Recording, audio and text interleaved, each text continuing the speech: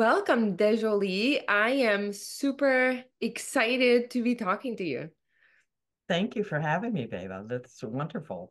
Yeah, you're such a light, and I know we've connected in the past and talked a little bit.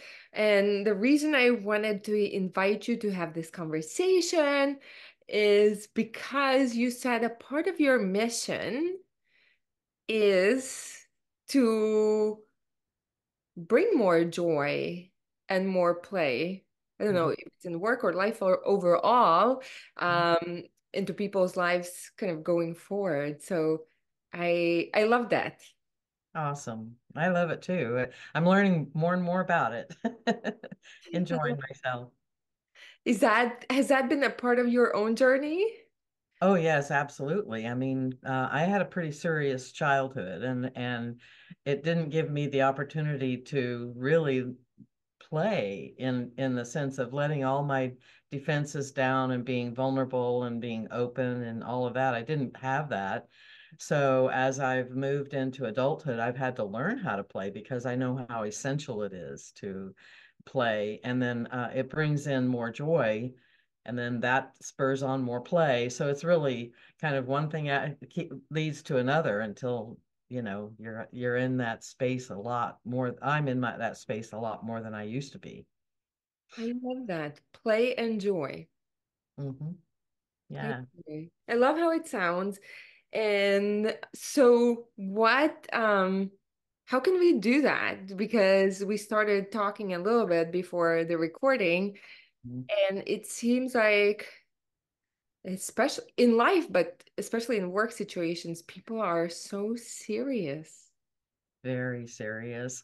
I mean, I used to be one of them. I mean, if some people see me today, depending on what I'm thinking about or what my agenda is for that day, I might be pretty serious too.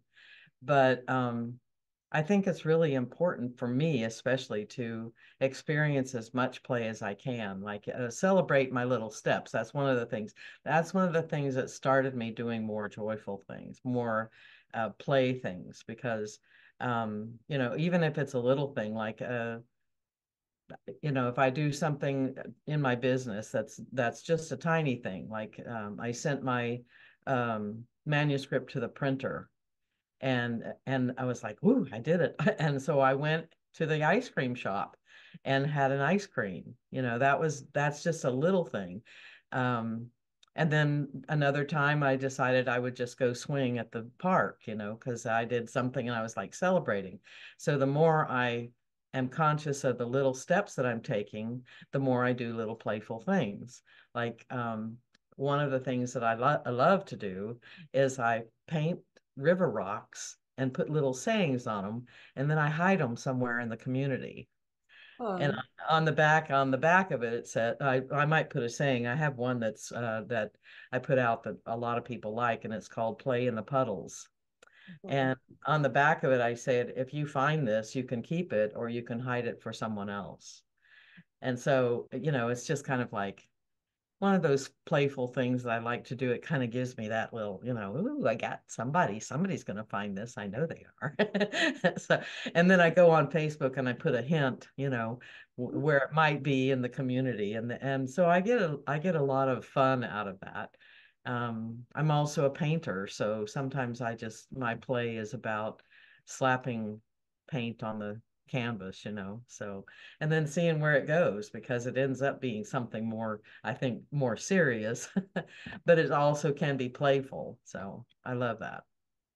I And you love have you have to be conscious. For me, I have to be consciously creating moments when I can play because if it isn't natural, like it wasn't natural for me because of my childhood, I didn't grow up with that sense of life is playful. For me, it was life is serious.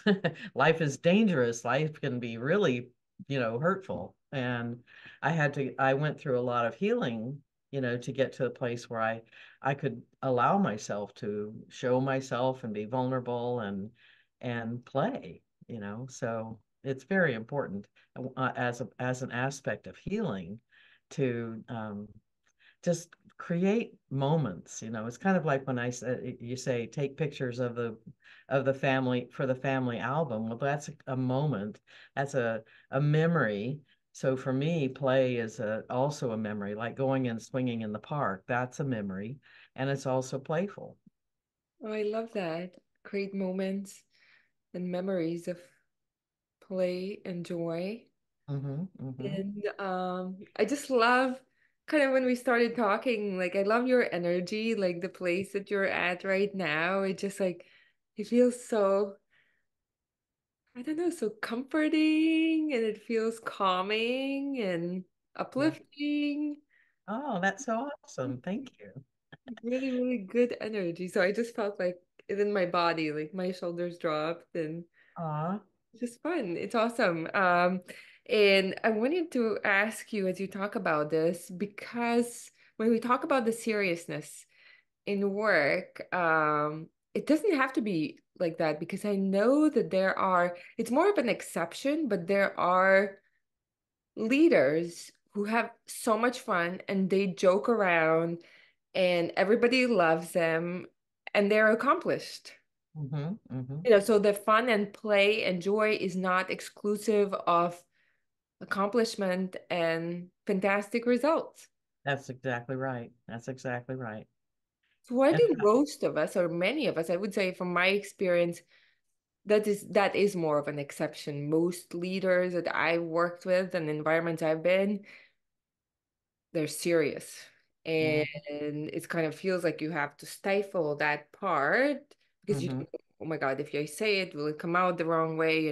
Nobody else is doing it. So you're like, kind of like, don't bring that part of you to certain situations in work. Why is that I would say we're afraid to be playful, joyful, which is part of our nature.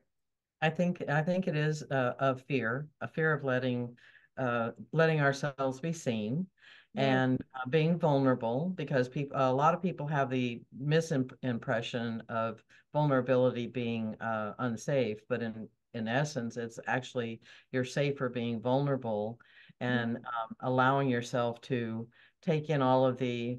I mean, it's like a receiving. You're receiving um, the gift of other people seeing you and appreciating you. That's a gift. And so, I say to some people when they're at work and they're having a bad day, I say, go to the bathroom and get in the stall and dance. Dance around in that stall until you get your energy back up and you go out. Oh, I feel pretty good. You can't touch me. You can't get me down. So Yeah. yeah, it's a way of just moving your energy. I have a client who she's gets kind of stuck in her negativity. Mhm. So I tell her twice a day, no matter what you're doing, bend over and touch your toes 3 times. Mhm. And she just like, I don't think that's, well, guess what? It worked. I think it's about moving your body and moving your mind and moving that creative energy through yourself, and it is, like you said, an exception to the rule because we do have that constriction. Most of us do, and we hold ourselves in and we don't expand ourselves because we have that fear of what's going to happen. You know, where's the next shoe going to fall? What's going to happen? And so what I've learned is through my life experiences that on the other side of that fear, it's okay. And that fear can last for a long time, or it can only last for 90 seconds. So you Mhm. take your chances. You make that vulnerable movement, that creative movement, and on the other side of it, it could be ecstasy, could be joy, could be, oh my God, I did that. And I've been going through that. I can't believe I did that. But I've enjoyed all of that, and I got to the other side of it and I said, "Oh my gosh, you did that." And yeah, okay, you did it. And then there's something else. So, Yeah. it's a matter of allowing ourselves the freedom which we don't all have that freedom of movement and the energy of our creative inside to Mm, come out, to come out. So, mm. I love that. yeah. So talk about the nine, like, so what you're describing is, so on the other side is everything that we want, the happiness, the joy, Mm-hmm, right? mm-hmm, Those good feeling good feelings mm-hmm, mm-hmm. that we all desire and want. So how can we make it last 90 seconds instead of like how A can we life make instead sure of a that yeah, lifetime, instead of instead of what? like daily or kind of like a constant daily Well, it is an intentionality. I'm sorry, I had to itch my eye. Um, because you have to be aware that you're not playing. You may not, you may think you are, but you're not. And so that attention of, oh, I'm not playing, and then the intention to play has to be there. So when I started meditating, I definitely recommend meditation to move you into a whole different space of allowing yourself to expand into creativity. Um, I started listening to a meditation on Insight Timer, which I really like. Someone introduced me to it, and I was like, "Oh my goodness." But there's one voice that I really like, so I listened to him, and he taught me a lesson, and that is if you just pretend to smile, whether you feel like smiling or not, if you can raise your yeah, just like that. Mhm. If you do that and you don't even feel like smiling, it signals the brain. I can tell you miracles about the brain, which we can get into, but it signals the brain, these muscles, all the muscles of your face are connected to the brain. Mm, And if you change the lip to up as far as you can before you're like, oh yeah, right. So but you lift your lips and that signals your brain, yeah, to that you're smiling. There's something good happening. mm, And so even if you don't feel like it, you get that, instant dose of dopamine or serotonin, something positive as opposed to the cortisol, which is the addictive um, little mm, dose that we get that we keep in that depression, in that space of I'm not good enough, I can't do this, I'm not happy, why should I play, that kind of thing. There's got to be some sort of motivation, to be aware and then to do it. And so, yeah, but I learned about the muscles of the face and realized, and just like, your smile is contagious. Oh, thank you. Well, And anybody's smile is contagious, right? Yeah. exactly, exactly. And if we allow ourselves that moment of, oh, I'm smiling and she's smiling and oh, and they're smiling, so it's kind of like our good stuff gets spread around. But you know what? Our not so good stuff gets spread around too. So you make your choice. I choose to be in a joyful space. I choose to learn how to play. So as I keep learning, I can share other things, but as I keep learning, I see myself allowing more positivity in my life. Mm, So it's about allowing as opposed to forcing something in my life. I I um I do things without expectation of reward or anything else. And being that way, I can gather things into me that are positive that I haven't actually forced to happen. I want to give you an example. Okay. yep. Yeah, yeah, yeah. Okay. The other day, I met with a friend at a coffee shop in a town about 30 miles from here. Okay. Now, we could have met 2 miles away at a coffee shop, but she was having physical therapy in this town. So I said, why don't we just meet over there? And the place is called The Spot. This It's a, it's a coffee shop, right? In the middle of this town. So we go there, we meet, we're talking back and forth, and I'm saying, I don't know why I'm here. Why did God invent people? That was a stupid thing to do. I was just like, I'm like, oh my God, DeJoly, you're so crazy. So we're sitting there talking, and she's telling me how many good things I've done, and I'm telling her how many good things she's done. And all of a sudden, out of nowhere, four or five people come in and they've got a big sign with them called Human Trafficking Task Force. Oh, wow. And I was like, oh, okay, God, I know.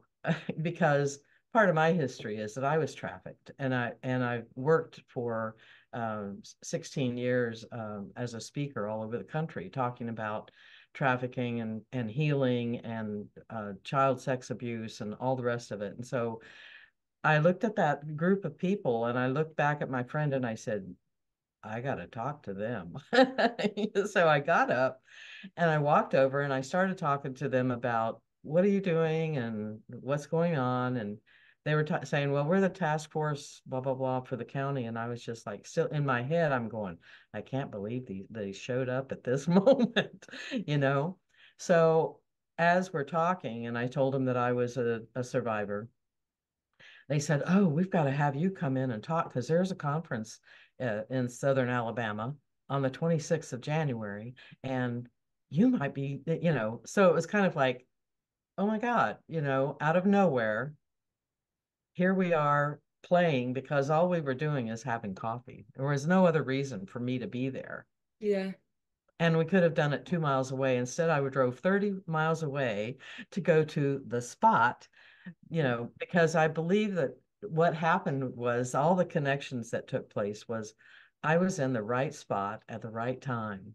Yep. That was because I decided to play that day by going and having a cup of coffee with a friend. Yeah. I mean, it And was I and divinely I orchestrated. right, it was divinely orchestrated. And you never know when you're going to be in the right place at the right time. And so as I've learned how to play and be in those places, it's been miracles happen, connections happen. Not that not that that's going to lead to anything, but it just made me know that there was a reason why I'm here. And it keeps getting reinforced over and over again. I love that. I love Yeah.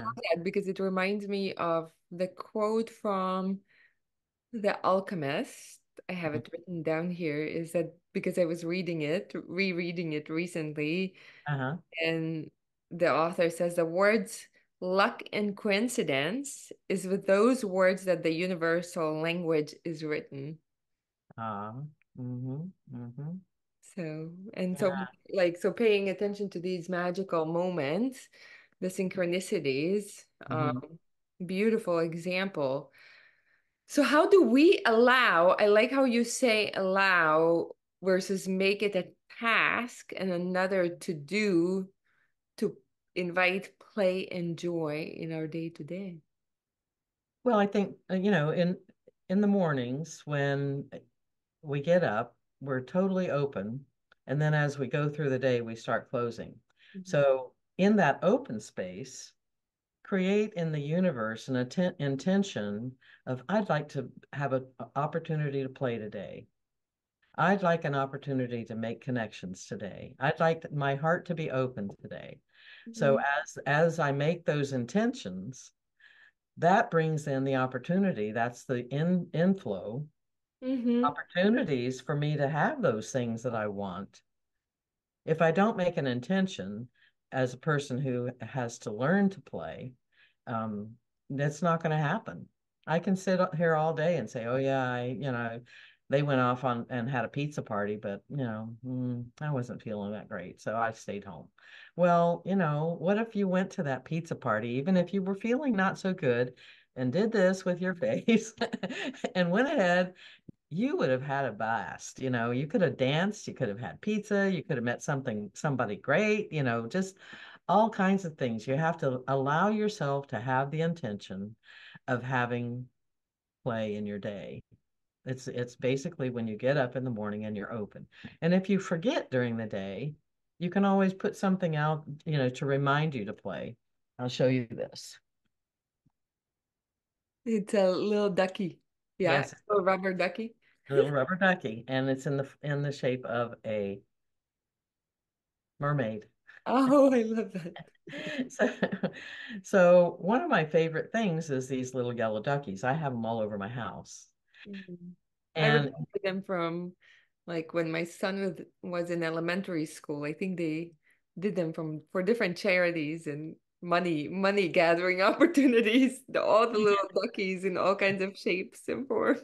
yeah, yeah. I know around here they have rubber ducky race down the river. We have several rivers in this area of the mountain, Okay. and so they have a like a festival. And one of the things they do is they put all these rubber duckies with people's names on them in this river, and they all cheer along the river and all that stuff. It's really fun to watch them go down the river. Of course, they're all fished out at the end. They're not left to, pollute anything, but it's fun to see all these little yellow rubber duckies going down the river. And so as a child, I'm going to tell you the story of that little rubber ducky. Okay. That rubber ducky, not this one, the mermaid, but I have the original one. Um, I didn't have a great childhood, but my mother did take me to a department store when I was probably 3 or 4. And it was the first time I had seen so many bright lights and colors. And I was just like, wow, look at this, Oh my God. And I got to the checkout with my mother, and I knew she wasn't going to buy me anything. But I was short, of course, 3 or 4 years old. I was short. So I couldn't see the top of the counter, but I could see right in front of me. And there was a bin of little toys, there were tin soldiers, there were rubber duckies, there were different things. So I wanted that rubber ducky, and I knew I couldn't ask for it. But that rubber ducky said to me, I know you're not happy right now, but everything is going to be okay. Oh, wow. Now, how do you get that stayed with me my entire life? As a matter of fact, oops, I put a you can't see it. I Oh, okay, okay. You have a have a tattoo? tattoo Oh, wow. of a rubber ducky on my arm that I put on my arm at age 70. Wow. Yeah, it was my celebration of life that I had made it to 70, and I was happy, and I was, doing what I wanted to, and I was still healing. I wasn't finished. I'm still not finished, but I had more joy in my life, and the rubber ducky meant so much to me. Well, as I was doing my healing process, I had told people that I really love little yellow rubber duckies, right? Mm. Yeah. So, so people just started giving me ducks, and I have a cabinet full of ducks. And I ended up at 70 putting one on my arm, and every day, her name is Hope, and every day I look at it and I say, I can't figure out how to do that. There you go. There she Yeah. is.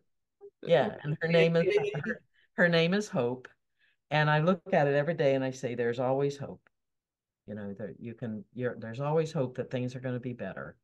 There's always hope that you can help somebody. There's always hope. So if we didn't have hope, we would only buy one egg at the store instead of a dozen. Okay, I like that. So it's like duckies, chickens. Okay. Yeah, you get it. But that's how I look at it, is that, you have to allow yourself the opportunities to grow your willingness to have play in your life. Mm. And it takes intentionality when you're not used to playing.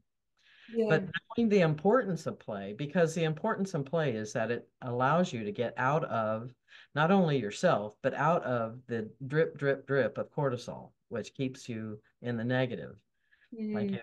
most of us are overflowing with cortisol, Yeah. and we don't make opportunities for us to bring in the positive. So by making that intention first thing in the morning, I allow myself moments during the day where I can be playful. And even if it is just looking at that cabinet and seeing 15 little yellow rubber duckies, that's good enough. I can smile about that, you know. I love that.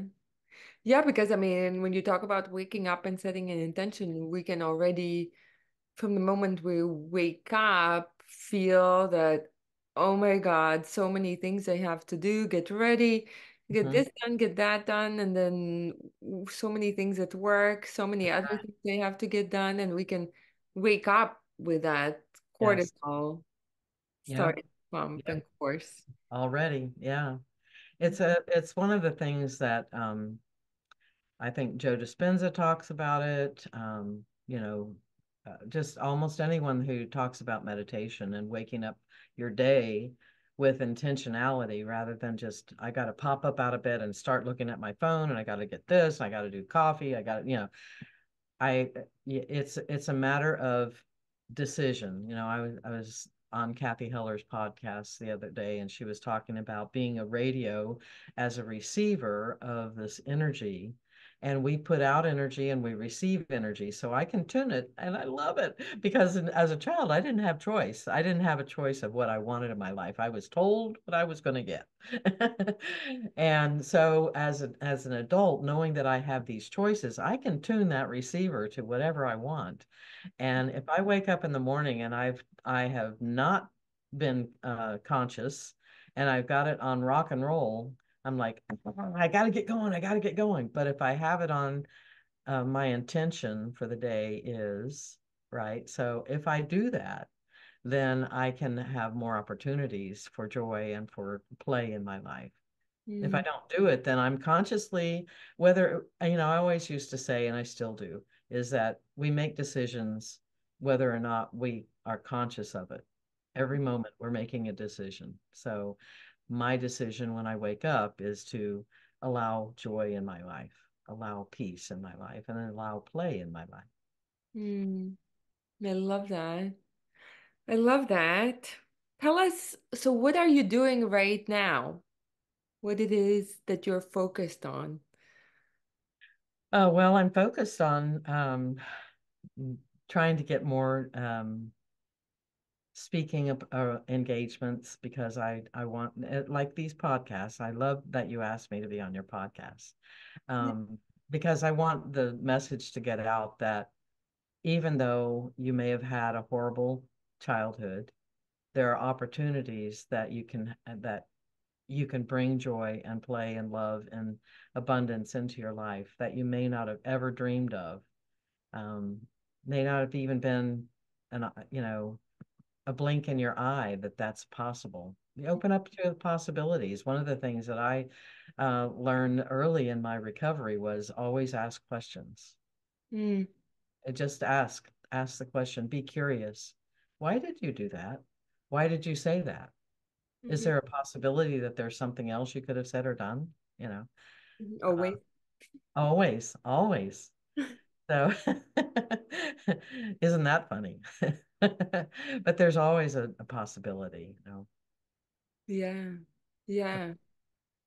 And you have had your career, your work in I don't know, but it sounds like a big part of your life has been focused on healing, but Mhm. also like you've written books and helped others heal Mhm. from trauma.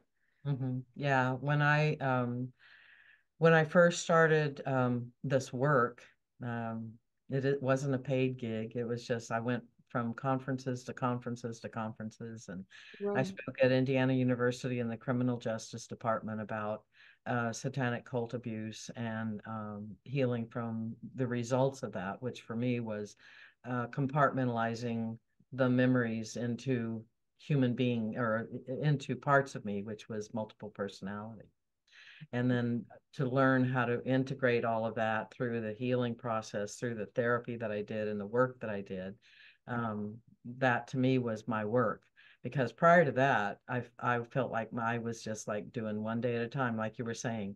I mean, I worked at different places, and I was very good at what I did, but I was more underpaid for my ability. Let me just put it that way. And as a woman, that's not untypical. It's very typical.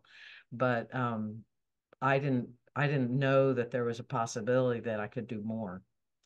But because, and I was like, oh my God, I can't believe they're, putting me on disability. Well, that was my opportunity, believe it or not. I mean, I look back and I say, oh God, I went dragging my heels and, I don't want to do that kind of thing into, oh, that was my opportunity to start telling people about what happened because most people don't know or don't want to know about this kind of nefarious stuff that goes on. Mm-hmm. And so I went to my first conference as a speaker, and one of the people in the audience was a professor at Indiana University. He was a judge, a lawyer, and a professor, and he had found a satanic ritual site around Indiana University. So he was very interested, and he said I was the most together person. I thought that was rather ironic, together person who had experienced that. And so I spoke for 16 years around the country doing that. That was my work, even though I wasn't, quote, working at a job, I was doing that. And then doing my own personal work of healing. Um, so that's kind of what I did. Now I've delved into, my art that I do and my writing. I've always been a writer Mm-hmm. and changed lives, I think, through that because when I would go to these conferences, I had my books and my art to show. And Writing books too. You yeah, on healing. yes, it was on healing. It was on not only the healing, but the experience of and exposing people to the reality of satanic ritual abuse and trafficking and the resulting mental state that you can be in from experiencing that deep trauma. Wow. And then to move out of that, because the last time I spoke, which was really a kind of a funny thing, I spoke at the inaugural conference of the American Mental Wellness Association Mm-hmm. in Hershey, Pennsylvania. Okay.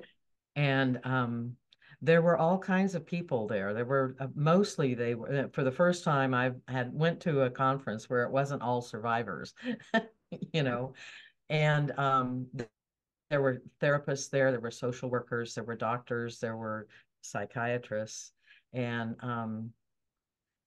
they were all saying that the results of this kind of abuse, multiple personality, couldn't be healed. Couldn't be you're like your fate is your fate. And I was standing back there and saying, hmm, how's that working? Because I'm here and I've written these books and I'm here. Look at me. And so it was just kind of a waking up. And when I did my speech, there were several people in the audience that were talking about how hard it was for them to put their patients in a in-house psychiatric ward. And I said, that was the most important and best thing that anybody could have ever done to me because that's the first time I felt safe. I, Wow. I felt so safe to tell the story that nobody could get me inside that hospital because I was afraid. Most people who have been through that kind of experience are very afraid. They're told that, you know, things can happen to you and your family and your pets and all that kind of stuff. Mm. And so I had to live in fear most of my life until I got to that place where somebody put me in the hospital and I was like, oh my God, I have 30 days of peace and quiet and nobody going to get me. Well, I used that opportunity to allow my parts to come out and draw. They wrote, they spoke. It was just like, okay, we got this. It Um, was hard. It was a very hard time, I have to say. There were moments when I was crawling around on that cold linoleum floor when I was saying, why the hell did I get here? Why did I do this? But it ended up being a good experience. And so those people in the audience at that conference were like, oh, that's so relieving because I thought, how terrible it was that I had to do that to my, and I said, no, no, no, no. Know that that was the best thing that you could probably have done for that person if they used the opportunity. See, I used the opportunity, which not everybody did, but I used it to learn about myself and about how to heal myself because shortly after I got out of my first hospital stay, found a therapist who knew how to treat the results of this kind of abuse. And unfortunately, she died 5 years later, which put me on my own, which made me have to be intuitive about my own healing. I had to learn. And there, at the time, not that many therapists were out there who were able to deal with this. They hadn't been trained. A lot of people didn't even believe it. And then it just got to myself saying, well, I'm not ever probably ever going to find somebody like her. Her name was Harriet Kirby Lewis. But I'm going to do this. She asked me to write a book, and I'm going to write a book. Well, I ended up writing 3 books about the healing process and then how other people can heal their wounds, Mm. not just about, this kind of abuse, but any kind of wound, like a loss of a parent or a loss of a child, or a Yeah. lot, even moving 10 times in 10 years. That's what I did. That in itself is a big trauma, Yeah. or a divorce even, so Yeah. It doesn't have to be, um, I mean, the what you've gone through sounds horrific and but many people have gone through maybe I don't know how to say it, not as big or um I guess that's a trauma with the capital T, but like of like really where it's 100% recognizable. But even kids who have grown up in emotionally unstable and unsafe environments, it can be right. obviously different degrees, different expressions, and again, not to the extent of severity. But I wanted to ask you, so how, you like, because many of us have gone through different things where, the childhood wasn't the perfect childhood. Right. Um, and again, it might not have been physical abuse and kind of the level of physical, um, in addition to the mental impact trauma that happened to somebody. But how, so it sounds like you took that and somehow weird it or made it into your life's work. Mm-hmm. Mm-hmm. Yes, I did. Because I I wanted to heal. I as I was doing my first speech, I was healing because my therapist told me the more you talk about it, the farther away it gets from you. It becomes a memory. And I didn't want to live in that space. I didn't want to live in that fear. I didn't want to live in that um I'm I'm totally I'm I'm totally ruined for life, right? Mhm. Just like I really know, I know truthfully, I know that when children are, even if it's just that they're ignored as a child or they're neglected, they don't have to have physical bruises. I didn't have physical bruises. I didn't have cuts. Well, I didn't have a lot of physical stuff going on, but that was my nighttime life that I didn't have any memory of, right? And that's what happens to children, even if it's just the fact that they're ignored in their life because they need that reflection, that mirroring back and forth. You exist and you are such a wonderful, beautiful child. They need that. And if they don't get that, they're just as wounded as I have been. They're not, it isn't I have a hard time doing the comparison stuff Mhm. because I know, of course, when I say it, people are going to say, "Oh, that's horrific." But Yeah. you know what? It's even more horrific when a woman grows up and doesn't have a childhood that she can look back on and say, "My mom loved me so much Mhm. that she would have died for me." I Mhm. didn't have that, but I see that in so many women, and they don't think that that affected them. Yeah. But Yeah. it affects every decision they make every day. And when you wake up in the morning and the first thing you do is I got to get this done because blah, blah, blah. Well, the because part after that is like ridiculous, but I got to get this done Mhm. is about proving your worth to other people, and especially in a woman's mind to her mother, because that's her first love. So when we wake up in the morning and we don't have that feeling of oh man, this is a great day and I'm going to intend to have play in my life. If you don't have that, then there's some healing that needs to be done around that mother wound that you didn't get what you needed. Mhm.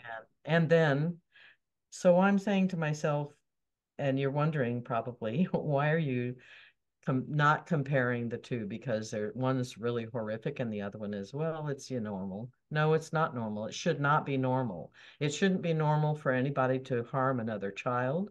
It shouldn't be normal for there to be sex trafficking. There shouldn't be normal for a mother to ignore her child, her daughter, or her son, but in this case, the daughter, because that's our where we get our validation for being human beings, that we relate consciously to other people. Mhm. So we shouldn't have to struggle Mhm. to have our worth. And Mhm. so the comparison thing is like, yours is just as bad as mine. Mine may be like, crazy, Mhm. but it's really just as crazy for a mother not to love her daughter.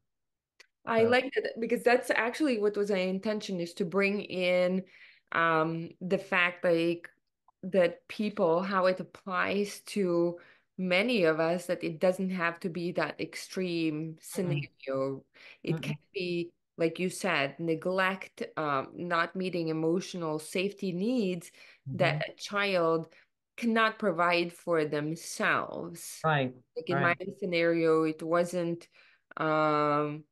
there was no physical, but there was tremendous emotional and Mm-hmm. safety, like avoiding my dad, like being so fearful of my dad just emotionally. He wasn't beating me or anything, but like the way kind of the tone was set at the house, there Oh was yeah. just fear, Mhm.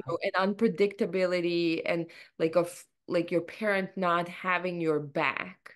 Yep. So I think that so I wanted to ask you, like, for people who do struggle with play and who are overly serious, Mhm. because I was made to uh, enroll in music school in addition to elementary school, right? So it was like morning you go to the elementary school, afterwards every day you have like all these music classes. Saturday, Sundays, you have to practice piano. You can't go play with the kids. And it's like the fun and play systematically, you had to start over functioning and you're afraid of all these big Right. humans, who Right. have control over your life because Mhm. you depend on them. Mhm. And you're just like kind of become a little grown up, That's very fast. right. Yeah, that's right. And that's not fair. It isn't fair of our parents to do that to us or to an older sister to have us, be there for them as opposed to be our protectors as infants and toddlers. Mhm, That isn't fair. And I don't know, the world isn't fair. I grant that. mhm, But if we're becoming conscious, then we have to have an understanding of that is just as bad as this, mhm, right? And we have to get through that acceptance, forgiveness, and then moving forward in our lives with the opportunities that we give ourselves, because nobody's going to give them to us. You give ourselves opportunities to play, mhm, to have joy, to bring joy into our lives. And that can be reading uplifting books every day. It can be listening to your favorite music and jamming in your living room. To me, going to those lessons, those music lessons, that could have been torture. because because that felt like I have to perform, I have to do it right in order yeah, for them to love me, right? If yeah, you have to prove yourself that you are lovable, then yeah, they don't get it. They didn't get it. They don't know that they have this essence, this radiant being in front of them, this sacred being in front of them, and that's their responsibility to give us nurturing, protection, and love. And if mhm. they don't, then they've missed the boat. And we have to heal that wound. So to your point, Yes, so many of us were not validated, right. right? Provided that emotional safety and that like somebody being there, right, That's right. versus being stuck in their own issues, right, and Right. emotionally not really ready to have a child and tend to a child's needs. Right. So if we realize like no comparison needed, that yeah, I mean it happened to us. Now, Hmm. how do we heal that in our child? Well, I had to get it's really interesting that you should ask that. When I was going through the first of recovery, I had never had any soft animals or dolls when I was a kid. So I started getting stuffed animals, and I would ask each of my parts, what would you like? And then we'd go to the store and they'd buy an elephant, a teddy bear, a bunny rabbit, something, something soft. And I kind of put that aside as I got to these adult years when I'm just kind of living my life, right? And then all of a sudden I realized I need to have something that represents my inner child because I couldn't get that. So what I did was I went to Walmart and got myself a little baby doll with a little blanket, and I carried her around, stuck her in my shirt, and made sure she was next to my skin. And I said, that's my inner child.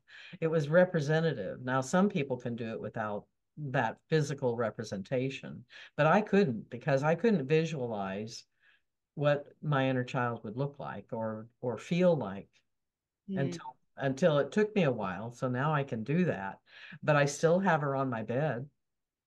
I I, love that. I still have her on my bed. And if I need it, I can carry her around.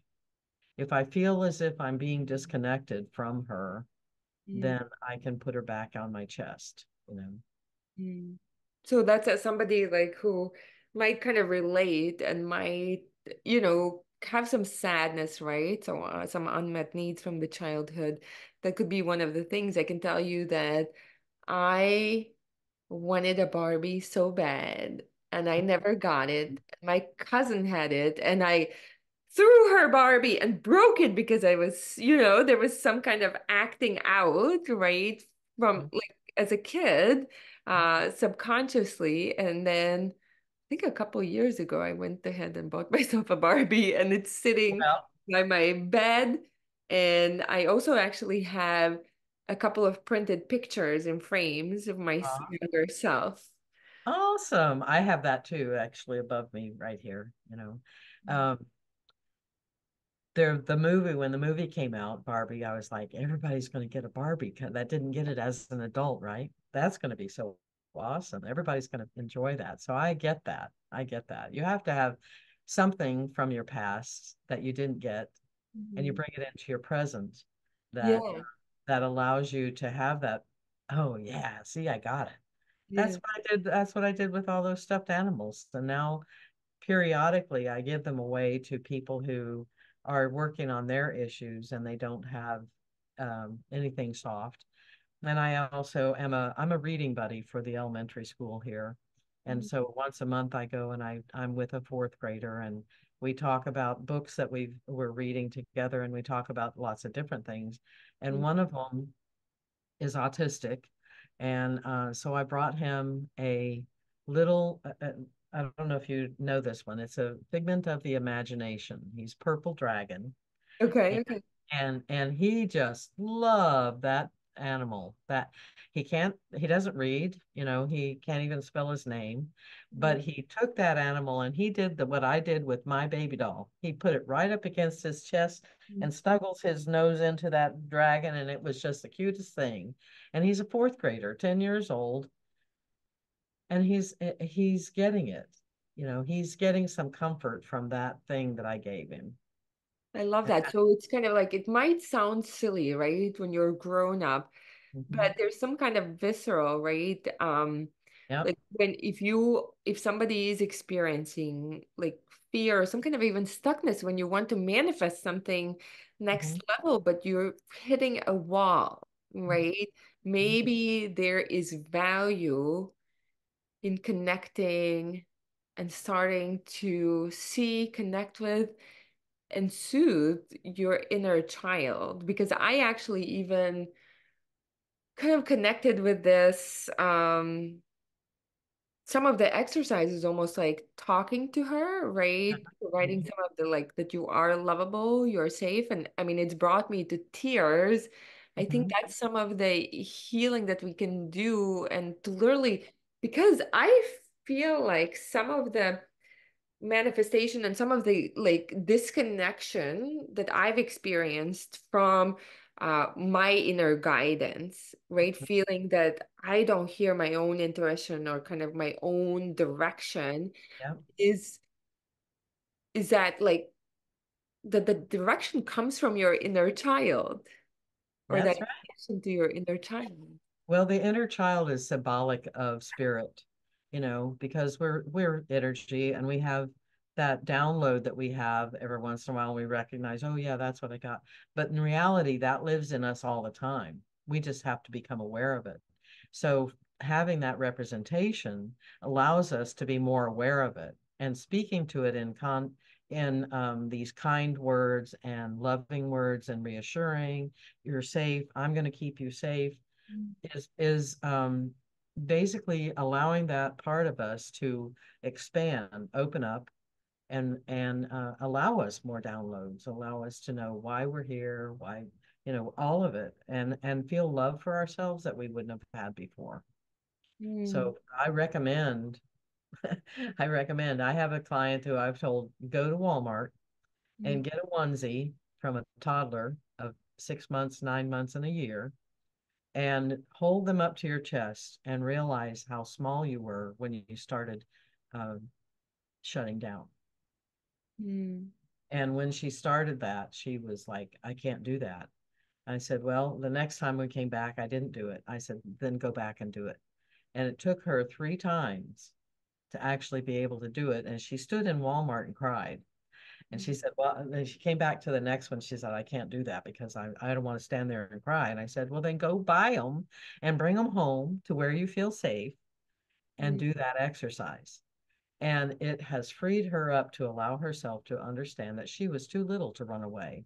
She was too little to be between her father and her mother while they were fighting, and he was alcoholic. And, it's kind of like we don't realize, and we put these artificial or expectations on ourselves to have done something to help ourselves that we couldn't have done because we were little. And so having that representation and looking at that little inner child as a infant or a toddler is like she couldn't have run away. She couldn't have told her dad to stop. There's that inside of me knowing that because I was very critical of myself. Why mm. didn't you tell somebody? Because people kept telling me, well, couldn't you tell somebody? I'm like, I should have done that. And then I had to go back and look and say, it started when I was an infant. It wasn't like I was 12 years old and I could have told somebody like I was going to school or something. I was like 3 months old, younger, I mean, but we all get that. We all get our critical mind saying, oh, should have done something. You could have done something. No, you couldn't. Because most of us, when we grow up with someone who doesn't validate us, who doesn't recognize how precious we are, then we get that from birth. We don't, it doesn't come later. We get it from birth, and then we get compounded through society and through our family, clan, our environment, all these negative things that press on us and say, no, you're not safe, you're not smart, you're not pretty, you're not this, you're not that. And so we gather that in and that becomes who we are. And as adults, we have to start flinging those things out and saying, no, that's not sticking on the wall. That piece of spaghetti doesn't stick. Yeah, because I mean, I've been, and still I think there's part of me that is like, it just kicks in, right? It's even unconscious that so critical, such a high standard for myself. And Mm-hmm. I know that I'm very, I saw my mom being so like, even now, like my mom is in her 60s, still being so critical of herself, like her appearance is not good enough, like everybody else is better, and triggers me. And it used to trigger me so much. Like it's almost like if you hear I heard it as when she said, "Oh, this person is quicker, this person is smarter, this person is, everybody has these things." And I almost heard it. She never said, "You are not that," but this is how I heard it. Oh yeah. Yeah, you take it on. There's a person who does work with this, and his name is Pete Walker, and he has a flashback. It's free on his website. It's a download of flashback, how to counteract that, and also inner critic. So the inner critic, what I say is give it a name Mm. and tell it to go to the back seat of the car because you're the one driving. And if they don't shut up, I put them in the trunk of the car. So it's kind of like, see, that's playful. You laughed, Yeah, yeah, yeah, yeah. So I finally got to the place where I had to name that person, that part of me, Mm. right? And so, do you remember in Shrek? I love Shrek. I'm a big Shrek fan. I need to rewatch it. I don't remember the details. Oh my God. Then this one, in the second one, he meets this other Shrek, and she's during the day, she's a beautiful princessy kind of woman, right? And then at night, she turns into another Shrek, but he doesn't know that. She hides from him. So she's supposed to be going toward this castle because this prince wants to marry her. Mhm, And mhm. he's like short and ugly and very, you know, narcissistic and just bleh. And so his name is Farquaad. Farquaad. Okay. So my little ninja guy that's telling me you're not good enough, you didn't do that, you're ugly, you're old, you're blah blah blah.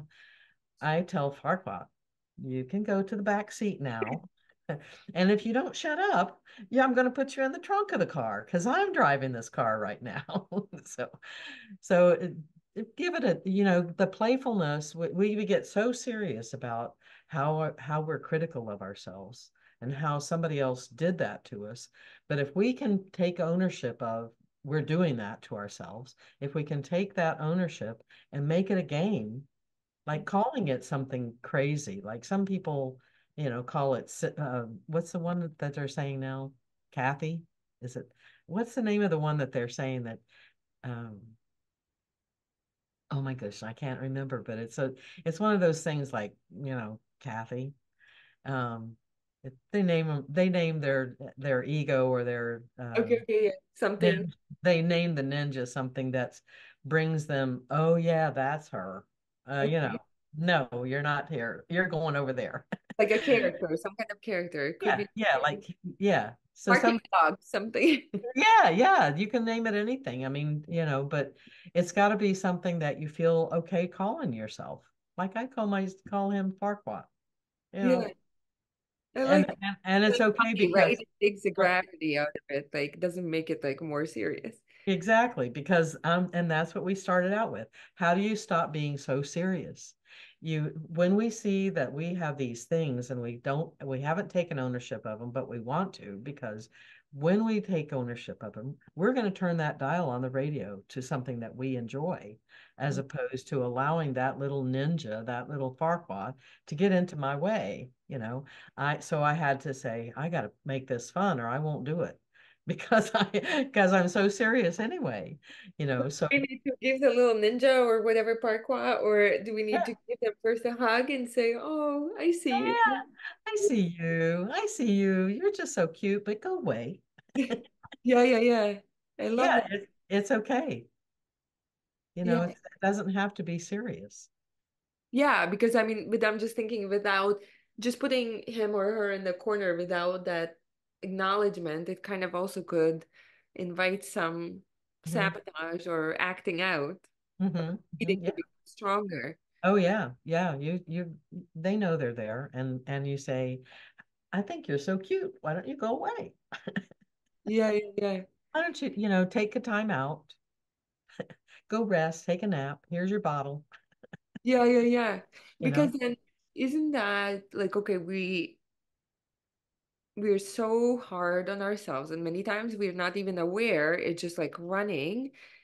And isn't that like at least I've noticed, and I have externalized it and been hard on others and critical of others, starting with my mom, like, oh, Mm. where I had like all this judgment, you should have done that. Why didn't like being mad at her, criticizing her, right? So it's almost like you take that and then you project it outwards where others, are not doing enough, they're not working hard enough, they're not accomplishing enough, and it's just now wreaks a whole another kind of hell. Well, I also want to mention this book that I read, and it's an amazing book. It's called Queen's Code by Alison Armstrong. And it's a book about relationships that's kind of in a fictional kind of writing, but it's not. It's about a grandmother who's teaching her two friends and a granddaughter about relationships. And one of them, gosh, I was saying, her statement was, who are you comparing this to? And comparing this relationship or this person to. Some kind And of ideal and standard, some sort of become, like, it becomes you're comparing it to the perfect person. Well, who yeah, perfect and relationship, perfect every, yeah. but who's the perfect person? There are no perfect persons. There are no perfect relationships. There are good relationships. There are great women and great relationships, but there's no perfect relationship. So we put a judgment on what's perfect. And that often comes from our childhood. It comes from our mother, who's being very critical of herself, which you took on as she's also being critical of me because I'm not meeting the standard of the perfect person. But there's Through no being perfect. validated, through her validating others, but not validating me, even though she said you're not this. But as a kid, I guess you take on, well, she's affirming that so and so is pretty, so and so is smart, so and so gets things done quickly. Mhm. But there was never like, oh, you're so pretty, you're so lovable, right? There was like just this external affirmation without needing to say, but then somehow your psyche takes it on. Yeah. There's another person that you might want to look at. Her name is Kelly McDaniel, Mhm. and she wrote a book called Mother Hunger. And this is, I think, maybe 3 years ago she wrote it. I'm not sure. Um, but it's about that first relationship that we have, which is our mother. We're in her body for 9 months and we come out, and the first thing you see is your mother's eyes.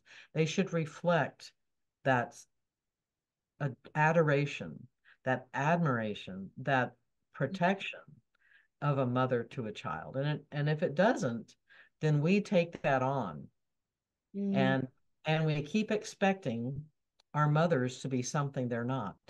It took me a while to finally get to the forgiveness of my mother mm, because she couldn't be mm, any different than what she was. mm. She didn't make a choice to be different. She Yeah. made a choice to stay in a situation that didn't provide me with any protection, love, or guidance. I Mhm. had to learn my life on my own, just like you probably did.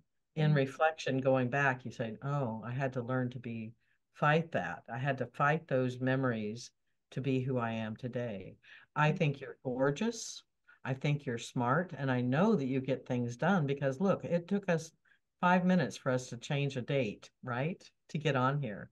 mm, So it's like your reality, mm, the real reality is that you are beautiful, you're smart, and you can get things done. But your reality that you live in is I'm not good enough because I can never meet my mother's standard. Got to get to a place of forgiveness of your mother and not have any other expectations of her because she's not going to change. mm.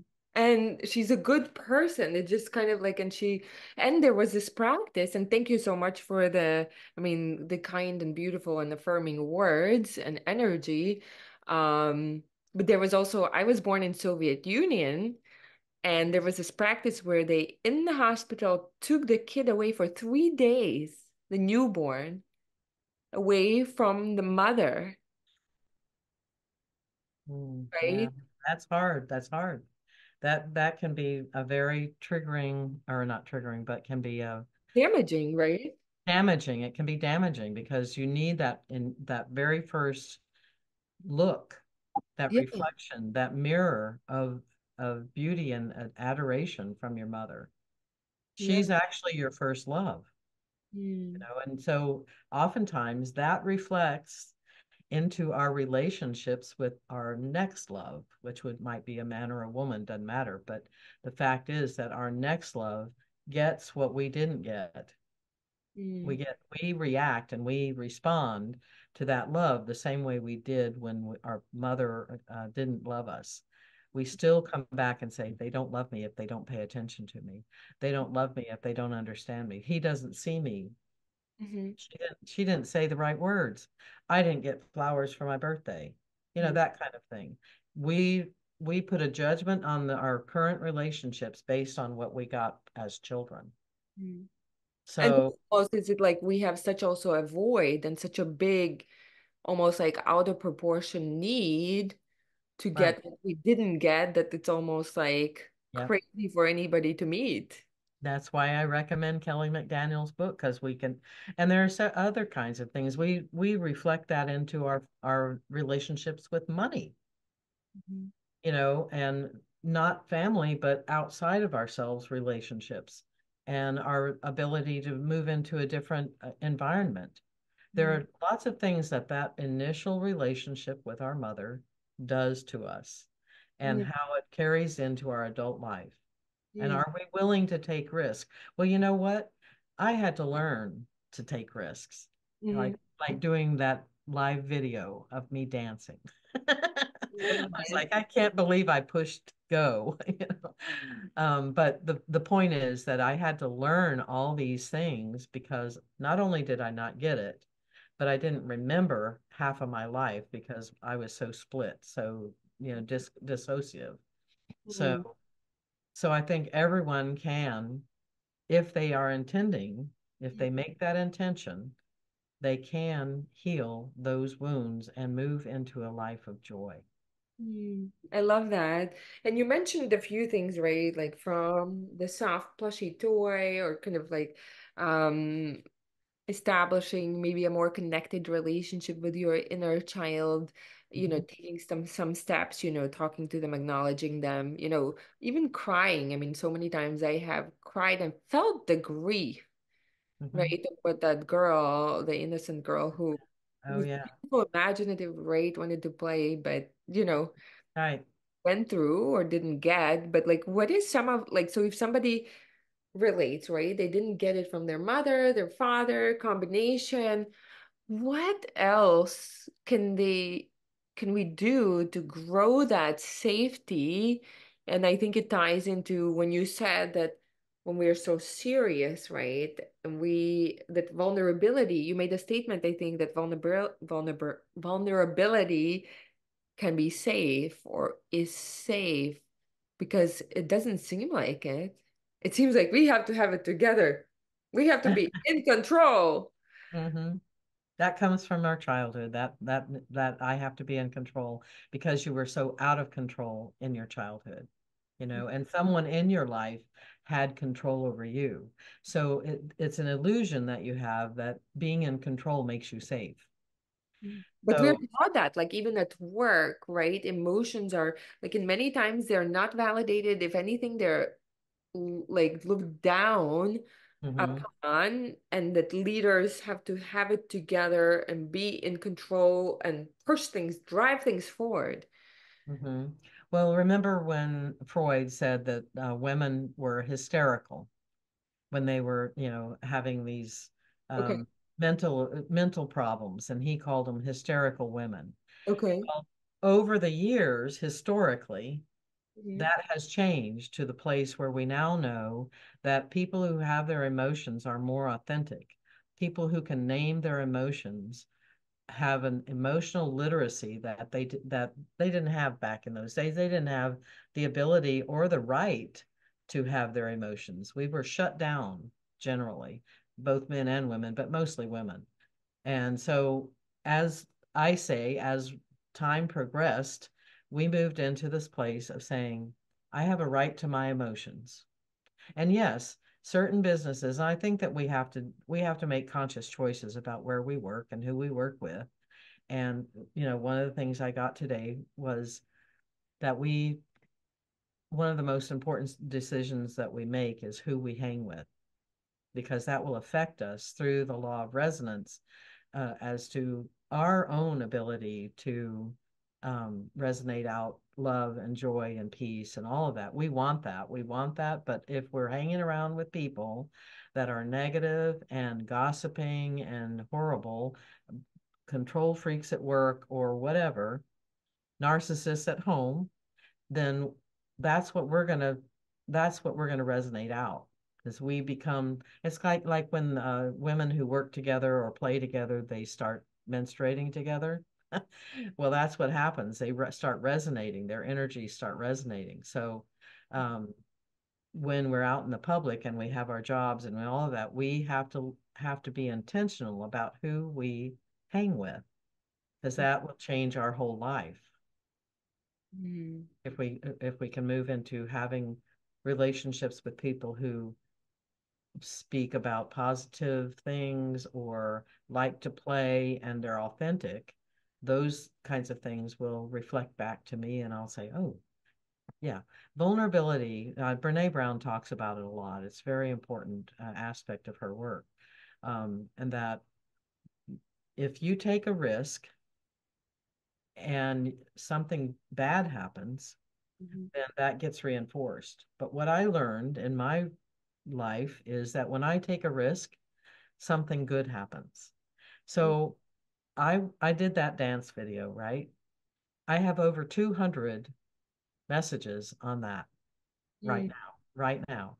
I don't know how many are there now, but as opposed to, I didn't take the risk, I didn't put anything up there, and then I commented on somebody else's because I couldn't do that. Oh, I can't do that.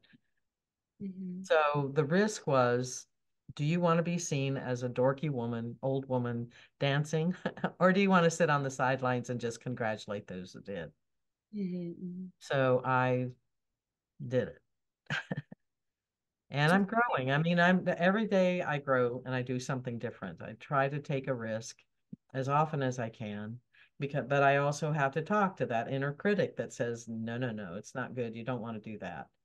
So mm, I have to talk to that Farquaad mm, mm, and make my intentions of having joy and peace and love in my life, and play as often as I can. mm. So maybe the invitation to anybody listening would be if you feel like you can speak up, right? You can say your truth, and obviously in work parameters, right? It's within reason. There has to be also emotional regulation and intelligence, Yes. and discernment. These are all part of equations, but if you're kind of habitually like swallowing your truth or not speaking up, or in some kind of like the risk could be taking the risk could be just saying something that you're observing and seeing as true Hmm. Hmm. that you've been afraid to say. Right. Uh, there's so many stories of people who speak up at work. In other words, the boss is being autocratic. He's being controlling. He's being negative. Mhm. So this person comes to them and says, I'd like to do thus and such, and I can show you how it will help the group. If the boss is willing, he lets you do it, and almost miraculously, things change in the office. Well, what if he decided, no, you can't do that? Mhm.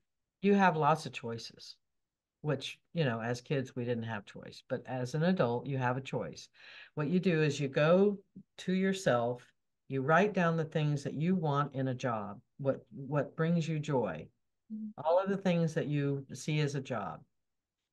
And then you go and look to see if there's something out there that fits what you want as opposed to what you can get. You see Mm. what I'm saying? There's a difference between accepting the things that are going on at work Yeah. and moving out of that particular work environment into a job or a place of either entrepreneurship or another job.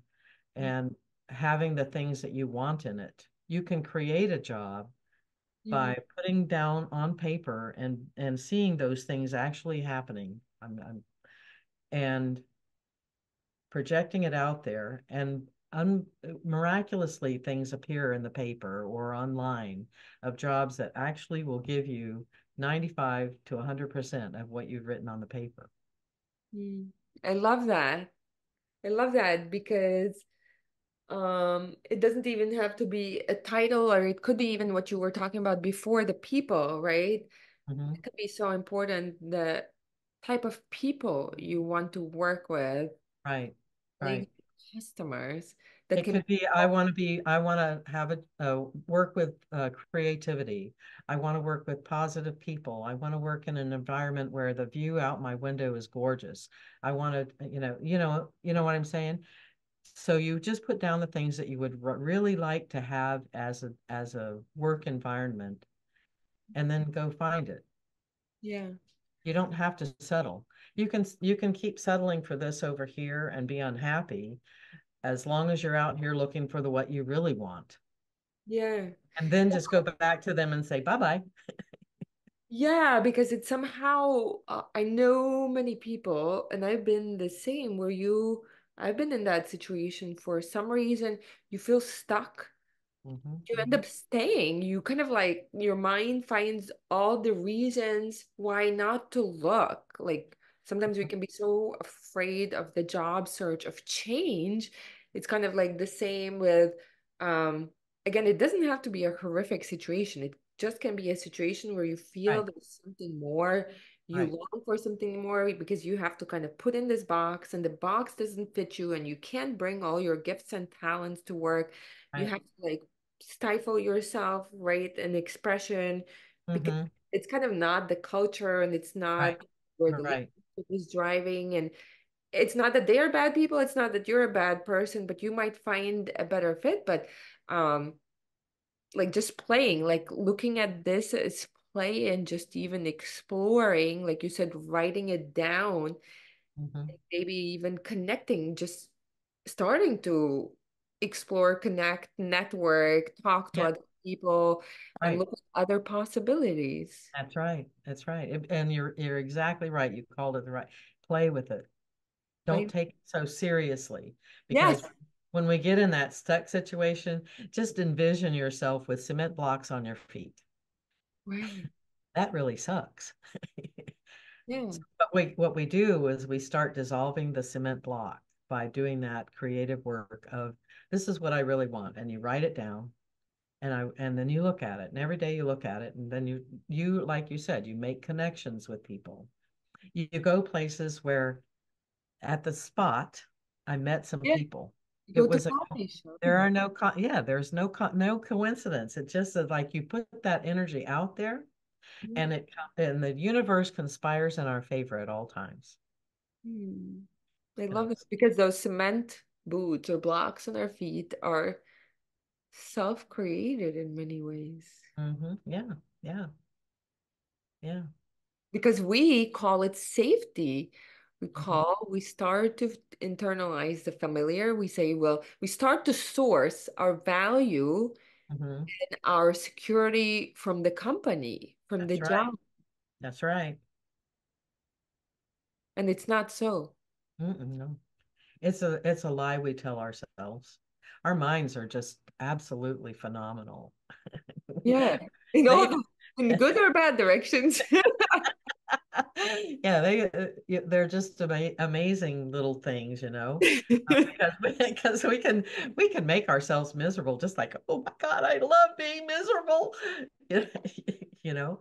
But if you visualize yourself, when we say the word stuck, well, that doesn't really, if you give it character, like you've got somebody that will run a thing down your back and push you against the wall and you're stuck there, right? Just imagine that, or imagine I'm stuck, meaning those cement blocks, or I'm stuck, my hands are now stuck on the paper in front of me and I can't write anything, or I'm stuck in my brain, I'm just I so make that word visceral, like you were saying earlier, and like I use a baby doll, but use the visualization of how ridiculous that is of saying I'm stuck and then like passing it off as, oh, that's normal. People are normally stuck. No, you create your own cement blocks. I create the glue on the back and stuck up against the wall. You know, we all do our own version of I'm stuck, and then we can't get out of it. Well, I'm yeah, picturing like a swamp, and yeah, your feet are literally, you know, like being pulled. sucked into the swampy water. Yeah, like the swamp, you know, you it pulls you. Yeah, yeah. So see, there you go. To me, that's play. That's like, oh yeah, DeJoly, yeah, you can use those words and you can say you're stuck and what does stuck look like? And then I start playing with that and I go, and I laugh, and then that takes me out of being stuck. You know? So You how did. do we get unstuck? So we, okay, if you have the visual Mhm. and you can feel into it. Uh-huh. You can feel into it. You make it real, you make it visceral. You don't actually get somebody to come and glue you to the wall, but think about that. That's kind of like the Three Stooges, you know. Do you remember the Three Stooges? The comedy trio that used to No, it's, because I didn't grow up here, so oh yeah, well that's probably true. Well, anyway, there are lots of different comedy routines that people do, and they do slapstick, and one of the things they would do is, you know, glue somebody to the wall, or they'd put their feet in cement. You know, that's the kind of thing that is used in comedy, those extreme things, you know. Well, we laugh at that. We go to the comedy club to laugh at people putting their feet in cement, right? But in reality, that's what we're doing to ourselves. every day. So why don't we laugh at ourselves? Like, that's really good, Dejalie. You did a great job at that. You know, come on, let's do some more. And then I go, no, I don't want to do that. So you can move yourself out of it because it becomes so freaking funny that you have to laugh, and you get that dose, right? We talked about the dose, and they go, oh, the more I do that every day, the more of that good stuff I get. So I want that, right? And I want to feel better. So I try to do it. Like right now, I can hardly stop smiling and laughing when I think about all those crazy things, Weird. crazy things that we can imagine when we say I'm stuck.